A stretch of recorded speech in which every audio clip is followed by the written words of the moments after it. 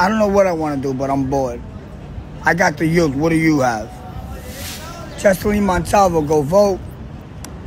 All right, Marauder Gang, we've been relegated to the basement for this recording, simply because I fucking felt like it, which is totally fine because I just remembered that I had this skateboard down here that I could ride as I record this.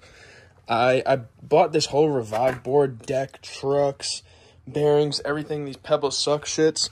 Got the 4 sticker on there. I thought I was going to be a skater when I was like 10 years old, so I watched that motherfucker. His name's like Andy Schrock or some shit like that. You know, that white guy that kind of looks like a bird a little bit. But I rode this motherfucker for like a day, and then I never ended up riding it again because it was just a little too difficult for me. Watch me pop this deck up. Hold on. Wait.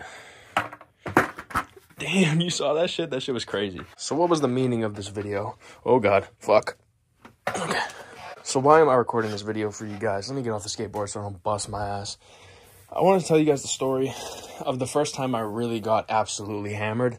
And it's a very recent story. In fact, it happened on Christmas 2023. So I left my house at around 10 because I wanted to get to New York by like mid to late afternoonish because I wanted to get there for when the festivities start. So something that I should touch on before we start is my whole family celebrates Christmas in New York. So basically, we all go to my aunt's house and gather, and I was the last one to the party. So I had to rush to get there kind of. So I left at 10 because I wanted to get there like mid to late afternoonish because that's when the festivities were starting. So I got there. Well, actually, let me just get into how much of a fucking demon I am and the timing that I'm on when it comes to driving places. I got from Boston, Massachusetts, a little bit out of Boston, Massachusetts, like 15 minutes out of Boston, Massachusetts, to New York City, crossing the Throg's Neck Bridge in 2 hours and 45 minutes. Now, granted, the roads were completely fucking empty because it was Christmas Day. So that adds to it. But you do the math, and you'll figure out that I don't fuck around when I'm driving, because I got from Boston to New York in 2 hours, 45 minutes. You know how they say, like, when you smoke a cigarette, it takes 7 days off your life? When you're Matt Marauder and you take the Kia Sportage for a drive, I probably take 3 years off of it every time just because I drive it like a fucking bat out of hell. So I got there, I said hi to everyone, and we waited like 2 to 3 hours for the rest of my family to show up, because that's when the real festivities started, and that's when we start eating, drinking, all that shit. And I wasn't hungry at the time. At least I didn't feel hungry, but my body needed food, but I didn't really feel hungry. Like, I didn't want to eat. So I didn't end up eating for, like, the whole day, basically. And then my family got there, and I had no premeditated thoughts of drinking alcohol when I got there, because I never drink. In high school, I wasn't the person that was out partying and drinking, and even in college, when I went there for a semester, I barely went out and drank or anything like that. I'm just not a drinking type of guy. I've only been drunk a handful of times, maybe 3 times. Twice in Canada, and once is what I'm about to tell you, which was probably one of the worst and most embarrassing days of my life. And then I remembered that I'm 20 years old, and when I'm with my family, they allow me to, like, drink with them. So I was like, fuck it. They were pouring vodka and cranberry juices, and I like my drink sweet, so I was fucking with it. They were pouring them, and I was, like, talking to my cousins and my brother. My cousin and my brothers are going to be pretty big characters in this story, so I'm going to be mentioning them a lot, so just be ready for that. My Uncle Steve started pouring vodka cranberries, and I was like, fuck it, let me get in there. I was on an empty stomach, too, for this whole entire tenure of me getting absolutely plastered off my face. No food in my stomach. So I was drinking one, and I don't really know, like, what being drunk feels like. Like I said, I've barely ever been drunk. So I was just kind of waiting for the effects to kick in. So I'm sipping through my first one. I finish it, and they were just like a red Solo cup size. So, like, nothing too crazy. And after just one, as you would expect from someone that doesn't drink, I started feeling... I'm just going to explain it because I'm going to explain it how I was feeling because I've never really been drunk before. I was feeling good. Like, I didn't feel like dizzy or wobbly or anything like that, but I just felt like I was sitting down and I felt good. Like, my body just felt good. It was kind of like it numbed me a little bit. And also I was feeling happy and like way more social than I normally feel. Like, I'm a pretty social guy most of the time, sometimes not, but I felt like I could just talk anyone's ear off for hours, and I never feel like that. I'm not like the most talkative. And this is the classic trope. I was like, well, this feels good, so why don't I just keep pounding them and see how good I can make this feeling? I was like, fuck it, let me just drink more. Let me just keep putting these down, and maybe I'll be able to fucking talk to a brick wall for 3 hours and have an entertaining conversation. So I kept going to the kitchen, and I ended up pounding 3 down. And by that time, I was just conversating with my cousins because they're car guys, just like I'm a car guy. We were talking about cars. My cousin was looking into GR86s, so I was telling him about it. I was telling them about how I'm in the financial gutter because I made this stupid decision, but how the car absolutely rips. So basically what I've been telling you guys is what I told them. And I was just I was like drunk, like buzzed, like tipsy.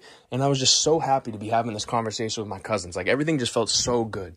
And you guys know what I'm talking about. I know probably majority of the 10 people that are watching this have been drunk before.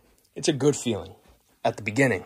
So 5, 6 o'clock rolls around, and in about a half hour, we're going to be eating that whole Italian dinner with the fucking manicotta, the lasagna, the ricotta cheese, the mozzarella, the meatballs, the sausage, you know what I'm saying? And I'm excited for dinner. I hadn't eaten all day, but I ended up, before dinner, having another 2 vodka cranberries. So I was up to 5 now at this point.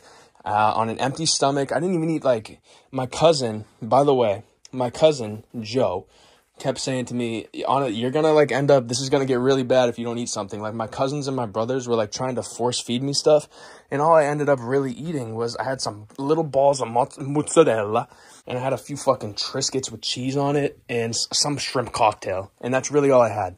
Shrimp cocktail on an empty stomach is like, that's a fucking sin. That's so disgusting, but that's what I did because I was drunk out of my fucking face. I'm a big guy. You guys know my dims. I'm fucking 6'4", 210 pounds. When I wake up in the morning after my shit, I'm still 210 pounds. So basically, I'll wake up at 220, and then I shit, and I'm 210 fasted. So you guys know that if you're a dedicated watcher.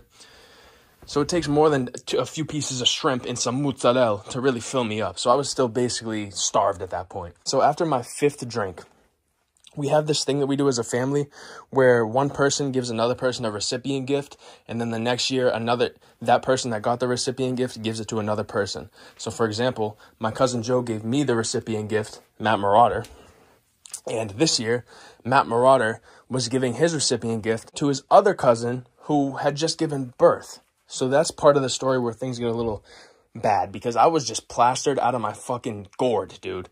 And I was sitting on the stairs talking to my brother, telling him about how sick I felt and how disgusting I felt. Dude, I just wanted to close my eyes and just forget about everything. I didn't want to talk to anyone. Dude, it was opposite ends of the spectrum. 1 drink, I felt like talking to everybody. I felt like talking to a wall.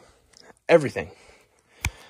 5 drinks, I just wanted to commit. Like, in my head, I was like, how am I ever going to eat food again? Because my appetite was 0. So I was like, how the fuck am I even going to have dinner at this point? Because I'm just going to end up yuking all over the fucking table. And on top of that, I have to focus on giving this fucking recipient gift to a lady that just gave birth. And it's supposed to be like a heartfelt thing. So with the help of my cousin's guidance, I end up stumbling my way through the speech for this recipient. And ultimately, I give the gift, and it kind of goes, everyone knew I was fucking hammered at that point. So they gave me the benefit of the doubt, but I didn't do that bad on that. I was more worried about dinner, to be honest. Because after I gave the recipient gift, that's when the sickness really started kicking in, boys. I felt so bad. My stomach, it wasn't even really my stomach. It was just my head was pounding. I felt like every move I made, there was a chance that I was gonna, like a fucking fire hose, like blow someone's fucking skin off their face with just like vodka, cranberry, and shrimp fucking pulse right at his fucking head. Does that make sense? That's when the throwing up was all kind of funny business at that point. Like, it wasn't a real thing. And then I was like, hold on, I gotta fucking hit the bathroom. So I go to my cousin Joe, I tap him, I'm like, it's happening, I'm going to the bathroom. He's like, I fucking told you this was gonna happen. And at that point, I didn't want to hear it. So I just skedaddled up the fucking stairs and went to the upstairs bathroom where I've been known to unleash. I'm on my fucking knees in front of the toilet with basically my whole head in the bowl, because at that point, I didn't care about cleanliness at all. If I was like sober, my head isn't getting within 3 feet of that fucking the toilet. But because I'm hammered and I feel like I'm dying, my head's in the toilet basically. And I'm kind of good, and I'm in there for like 20 minutes because I don't want to like see anyone. Like, I don't want anything. So I'm just better off in there, not moving, head in the toilet. All of a sudden I get a knock on the door. Dun, dun, dun. It sounded just like this. I'm going to get PTA, fucking whatever the fuck, post-traumatic from that shit.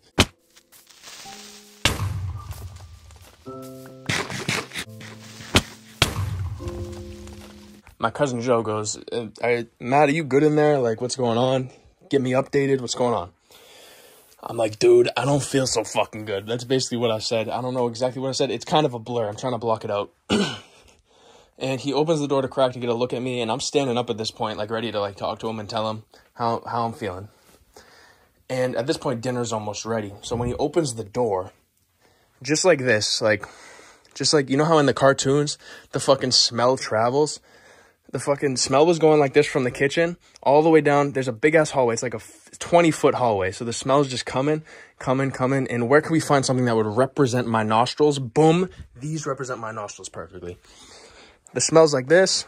I'm telling Joe about how I'm about to literally blow a fucking hole like I'm Godzilla, blowing a fucking hole with my plasma beam in the middle of the earth with my vomit. And I'm here, and the smell goes like this to my nostrils. And it fucking goes in. And when I catch a whiff of that red sauce, guys, it's immediate propulsion system coming up my fucking stomach, through my throat, and out of my mouth. I throw up 4 times in a row.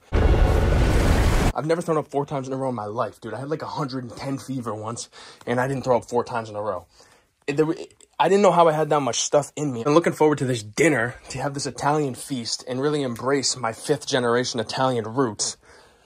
But I couldn't, because for the whole dinner, I laid on my cousin Joe's bed in the fucking fetal position on my side. Not even sleeping, but just like kind of praying to Allah that the fucking pain would go away. And eventually it kind of waned. I had a Nature Valley bar that my cousin gave me, and the pain kind of subsided a little bit, and I started feeling better. And I ended up pulling myself out and sitting at the table to play some left, right, center and play some 5-second rule and shit like that. And we ended the night strong. I actually ended up playing some Jackbox TV games for like 3 hours with them, and it all ended kind of good. But boy, that was probably top 3 most embarrassing and most brutal things that has ever happened to me in my life, just because it was right in front of my whole family, not just my immediate, my whole family, just getting absolutely shit-faced and throwing up everywhere. And I didn't get to eat the big Italian feast. So 2 L's from that Marauder, but maybe it'll make a good video. Do a roll. Oh shit. Don't break it. Why isn't it turning more? We're made of wood. Why is it turning more? It's made of balsa.